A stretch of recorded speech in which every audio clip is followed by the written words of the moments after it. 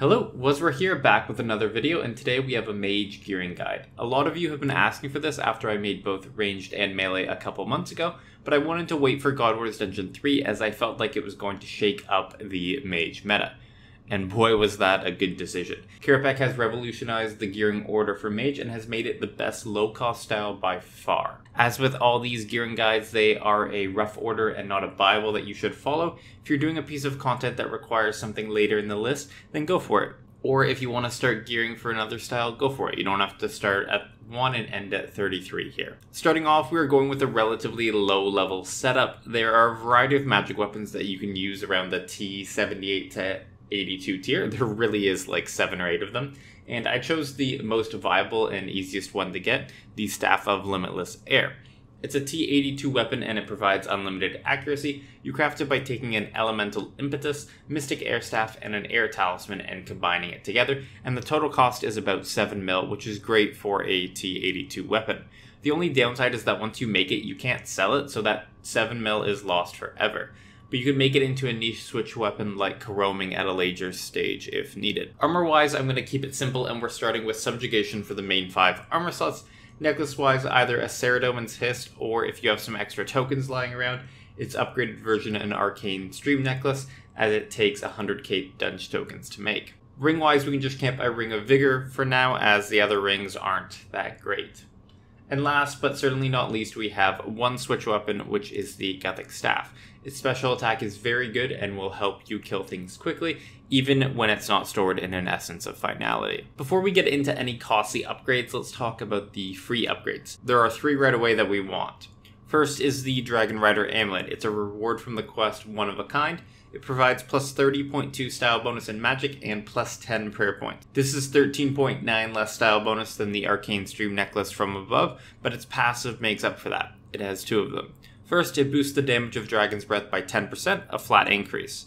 Then, it has a 10% chance to apply a bleed to the target, dealing 10% of Dragon's Breath max hit 3 times. So essentially 3% more damage from its max hit. Seeing as Dragon's Breath is one of the best mage basics, it's something that you're going to want to camp until you get to later amulets with better passives. Second is the Sunshine ability. This is an ultimate ability that increases damage dealt by magic attacks by 50% for 30 seconds. This duration can be extended to 37 seconds with the Planted Feet perk, but more on that later.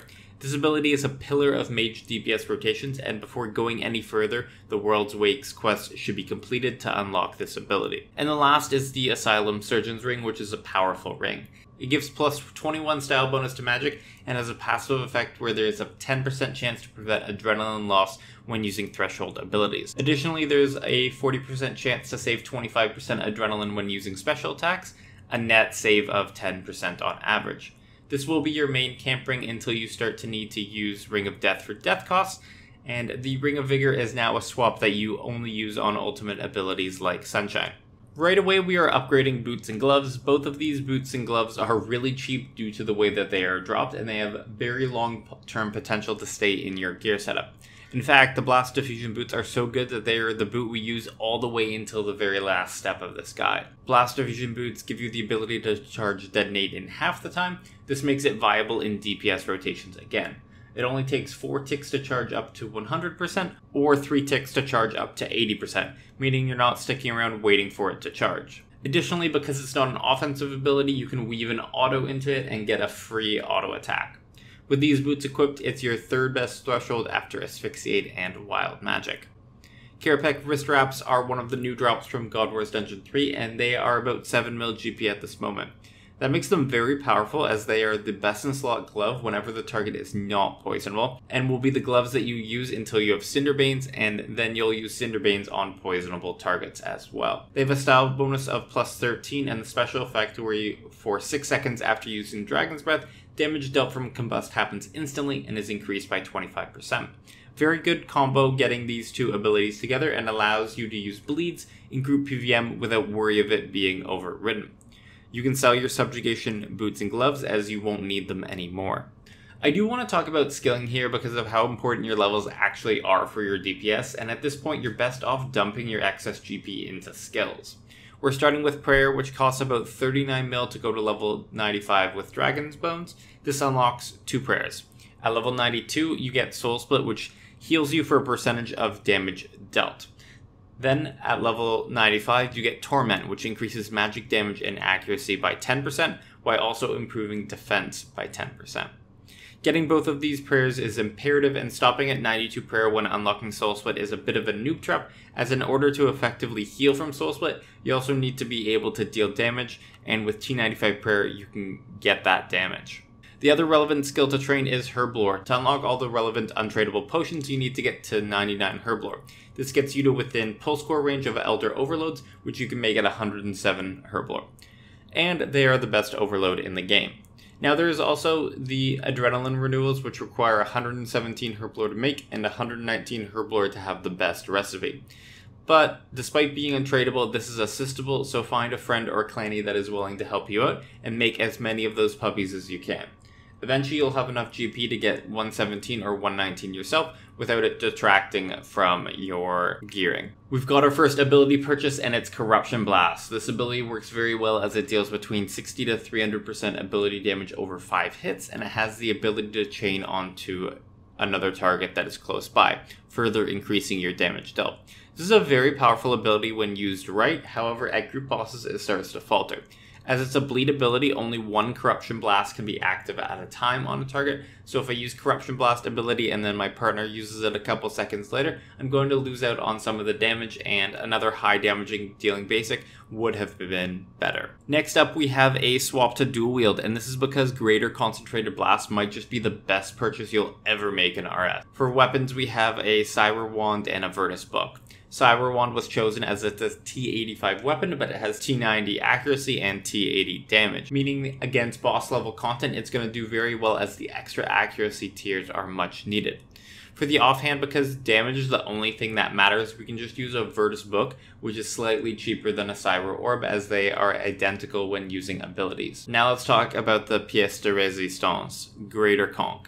Not only does it fit all 3 beams into one global cooldown, previously it took 5 ticks or 3 seconds to go off, but it also increases the damage of the beams. The total damage of Greater Conch is 70 to 290%. For regular Conch, you are dealing between 31.4 to 157% damage in the same amount of time. That's almost a 2-fold increase in damage. On top of that, because 3 beams are hitting the target, your next ability has a 15% increased crit chance instead of 10% with regular Conch with 2 beams. This ability is insanely good, and its 50 mil price tag is very undervalued, but a lot of that has to do with how common the drop is in relation to the staff pieces, so there is a large supply to meet this large demand. The biggest whoa moment I had was realizing that Greater Conch on average deals more damage than a flanking 4 basic impact. Planted Feet is a great perk for magic, as it's only used for one ability. You want to put it on a switch. It's best placed on an Ancient Lantern, the T80 Defender. This is because the T80 Defender is quote-unquote free and only takes an untradeable drop from next and 100k tokens. It can also be used as a shield at boss encounters where you don't need a lot of defenses and only need to res or reflect every once in a while. At the same time, the T90 Defender can be saved for situations where you want to use the Defender offensively and has slightly higher stats. Planted Feet extends the duration of Sunshine by 25% at the cost of losing the bleed ability on Sunshine. This is a very good trade-off as it allows you to fit more thresholds and therefore more damage into the rotation. As it's going on and offhand, you don't need to worry about aftershock stacks, so 2 cyber components is enough to get this perk. If you're a camping 2-hand mage, it's best to put your Planted Feet on a Sun Spear, as it's a cheap weapon and you want to match your switches to your main offensive style. It's now the right moment to get entry-level perks on our weapons and armor. You can find individual rates on the wiki for your level. The link to the calculator will be in the description. But in terms of perks, we are going for Precise 6 and Equilibrium 4 on the weapon. And then for the armor, we're going for Biting 3, Crackling 4, Relentless 3, Impatient 4, and Enhanced Devoted 4. These are perks that don't cost a lot or don't take a lot of chances, and you're able to gain a lot from a very small investment in terms of DPS and damage reduction. At this point, we're upgrading our amulet to the Amulet of Souls. This not only has a very high style bonus at plus 46.3, but it also has 2 very good passives. Soul Split has a 50% chance to heal 25 to 50% more. This equates to a 18.75% increase in healing, and Protection Prayers are increased by 10% from 50% to 60%. This equates to a 20% damage reduction when using Protection Prayers. This amulet is insane, and you've probably heard me say this so many times, but once you get this amulet, you'll feel yourself survive longer places, either by using Soul Split and healing, or by taking less damage with Protection Prayers. It's better than any armor in the game. The Dragon Rider amulet can be used as a switch, something where you put it on just for Dragon's Breath and then you swap back to your Amulet of Souls for all your other abilities, but that's a little try-hard for me. Seismic Wand is our first T90, and we're only getting the main hand as that's where most of the benefit comes from. And well, the wand is also about half the price of the offhand Seismic Singularity. This now gives you T90 damage and T90 accuracy, increasing your DPS. The Cyber Wand won't be used for anything or any switches, so feel free to sell it to get a little bit of your money back. Now is a big moment. It's time to swap over to Degrade to Dust equipment. This is a big commitment, but once you get used to it, it's really not a big deal. You're going to want to buy a Zuriel's Robe Bottom and Zuriel Robe Top, and then you want to upgrade it from T78 to T88 by using an Ancient Warrior's equipment patch on it. At the same time, you want to buy a Anima Core Helm of Saren, which is a T80 mage helm that doesn't degrade. The Zuriels will last 100,000 charges in combat, which lasts for approximately 40 hours of combat. It really depends on what type of content you're doing. The total cost to get a new set of Zuriels is about 30 mil, so you're looking at 750k per hour to use the armor. You can either sell the subjugation or you can keep the top and bottoms around for where there are places where it's not worth using Zuriels due to the cost. While you're upgrading armor, you might as well also upgrade the perks. We're getting in a mid-tier setup with Biting 4, Crackling 4, Relentless 5, Impatient 4 plus Mobile, and Enhanced Devoted 4. At the same time, if you don't have Equilibrium 4, Ruthless 3 on your offhand weapon, now is a good time to sink a couple mil into it, as it's free damage and it doesn't cost too much. At this point, your death cost is probably starting to get to a point where dying sucks and you'd rather limit your death cost with the Ring of Death. When you die with it equipped, it loses 15% of its charge and your death is avoided. The ring is recharged with onyxes, and one onyx gives 50% of a repair, which means a death with the Ring of Death is 30% of an onyx, which at current prices is about 1 million GP. It also has a secondary passive where you gain adrenaline when killing mobs, which makes it very good for Slayer. On top of that, it boosts pretty good stats with plus 25.2 style bonus, and that can be further increased by imbuing it at raids with 15k techie, bringing it up to 27.7 style bonus. Next up is our replacement for one of our first upgrades, the Carapace wrist wraps. Cinderbanes are still better than the Mage specialized gloves against monsters that take poison damage. It has two effects related to poison. First, every time that you deal poison damage, there is a 1 in 6 chance that another poison hit will trigger. These extra hits can also chain more hits, making the total increase in hits 20%. It also increases the average damage of poison. It depends on what tier poison you're using, but with weapon poison +++, this increase is a 38% damage increase. Poison is a very powerful supplement to damage, and the fact that Conk gives 3 hits in one global cooldown, and you can use it every third ability, makes poison even that much stronger. Still, keep the Carapace wrist wraps for monsters where they don't take poison damage and you want to mage. This is mostly old bosses from the 2014 to 2016 era of EOC, such as Virago and Araxor. This upgrade is one that many of you will skip, but it's flanking. Flanking is a perk that affects one ability, so it naturally goes on a switch. In this case, we're using an offhand Cyber Orb as our flanking switch. It removes the stun effect from stun abilities like Deep Impact and Impact, but it increases the damage if you are flanking them by attacking from the side or behind. As you need to be from the side or behind, it's really only used in group PVM, but it makes Impact into a very powerful basic, dealing 52 to 260% damage. Deep Impact's damage range is 64 to 320%, which can be used if you have excess adrenaline, but it's a relatively lower priority threshold, as you can just use a Gothic Staff instead. It's time for our first major big save, the Inquisitor's Staff. It's a Hex Hunter weapon, meaning that it's a T80 weapon, but against melee class monsters it gets 2 big buffs, 12.5% extra damage and 10% hit chance. It depends on the rest of the gear and the monsters you're fighting to determine its exact stats, but you can roughly say that it's about T97 damage and T91 accuracy when the special effect is in play. Mage is also unique in the fact that a lot of the boss monsters default to melee class, as they often have a big melee hit. Virago, Nex Angel of Death, Solak, and Telos are all melee class, meaning the passive works there, and it's very good. At this point, I'd like to mention Fortic Auto Attack. It's a way of gaming the system so that you can weave auto attacks into your rotation and get the most out of your abilities. Greater Conk has kind of changed this around, as now you want to use Conk every third ability. It's just that good.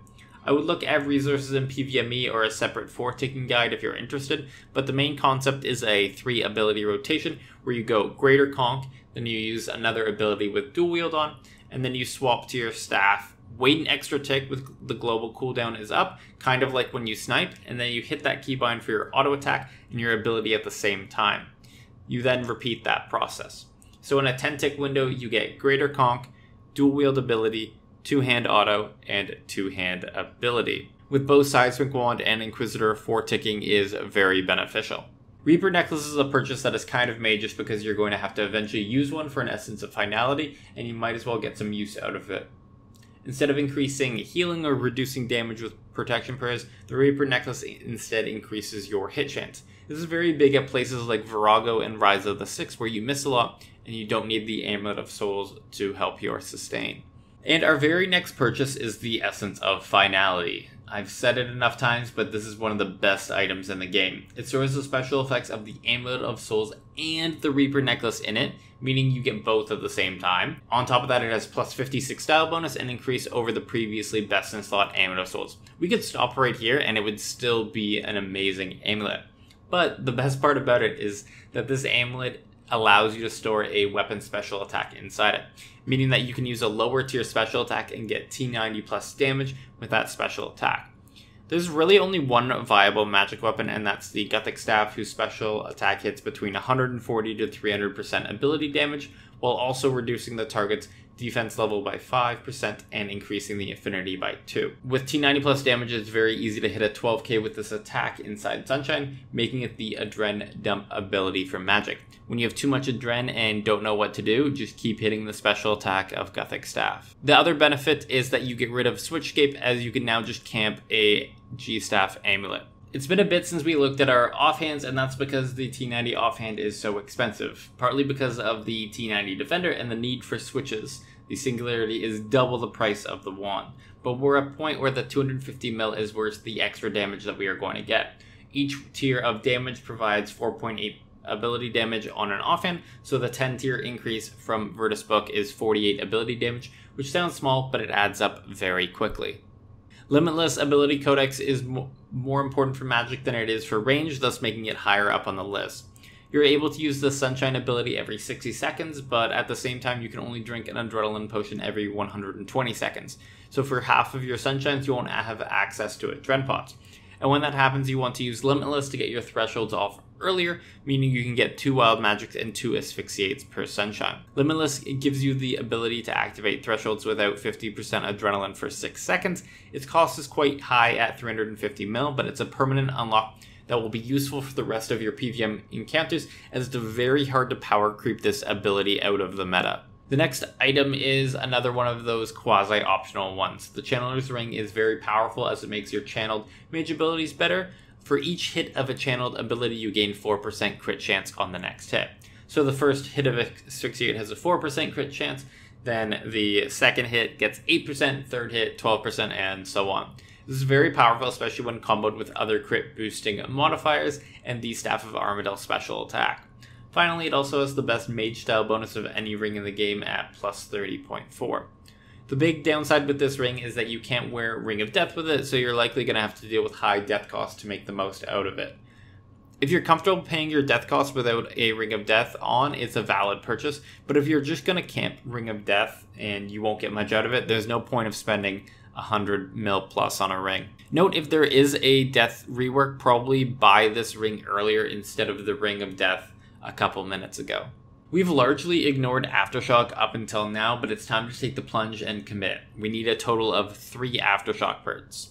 We need Precise 6 Aftershock 1 on our main hand weapon, Aftershock 4 Equilibrium 2 on both our offhand and our two-hand weapon.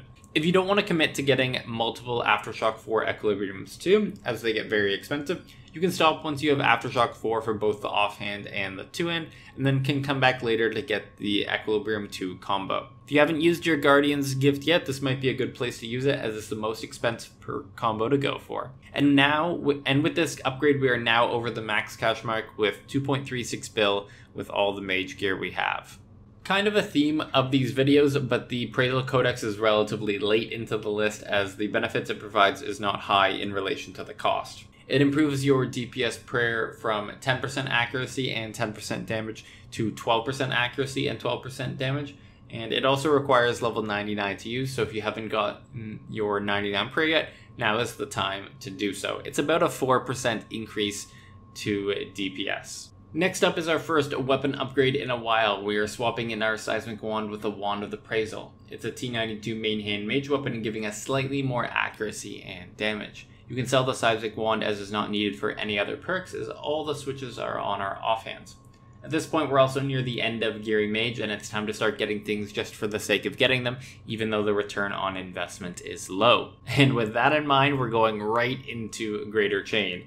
It's an incredibly niche ability, and it's very easy to skip over this step. Unless you're doing content that needs it, then it's the right time to purchase it. What it does is that it uses Chain as normal, but any additional targets that were tagged by Chain will take 50% of the damage from your next ability cast. This is very good in AoE situations, as you can quickly clear mobs and deal a lot of damage. I used it pretty heavily in Fight Kiln, going for my Harakan pet, though most bossing encounters don't have situations where you can benefit from this ability. Next, Angel of Death and Kiripek are two of the bosses that come to mind when thinking about Greater Chain for high-level PVM. It's time to upgrade our armor, and we've been using Zuriel's for about 3 bill worth of upgrades now, so you've probably gone through a set or 2 or 3. But once your set runs out, the next time we're going to go right to T92. T90 armor is skipped over as the repair costs are very high in comparison with both T88 and T92, and that has to do with tectonic energies and its supply. Regular tectonic is about 4 times the cost of Zuriel's, and they degrade at the same rate. It's just not worth the 2-tier upgrade. But T92 armor has a different repair system, and it ends up being cheaper than the T90 armor, and you get an extra 2 tiers of damage and armor.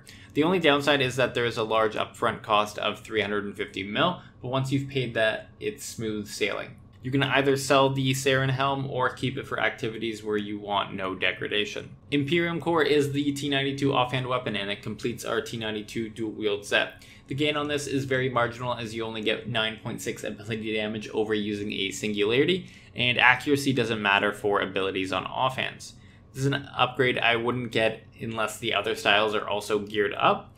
At the same time, you can convert your Seismic Singularity into a flanking switch, removing your Waswere orb. And while you're doing that, and thinking about upgrading Flanking 4 to Flanking 4 Equilibrium 1. This is another really low return on investment upgrade, but it does increase your damage. The total cost of Flanking 4 Equilibrium 1 is about 100 clockwork components on average, so approximately 50 mil. The Staff of Armadyl is the newest released T95 weapon, and with the current meta of Inquisitor Staff working most places and Greater Conch being so good with dual wield, it's unlikely that this weapon does much more than act as a special attack stick. The special was insane, but they nerfed it due to recursive crits, where as long as you had enough targets, you got infinite damage. They have said that the staff spec will be buffed soon, and as I'm recording this, there is no news, but it should be up on the 16th of August.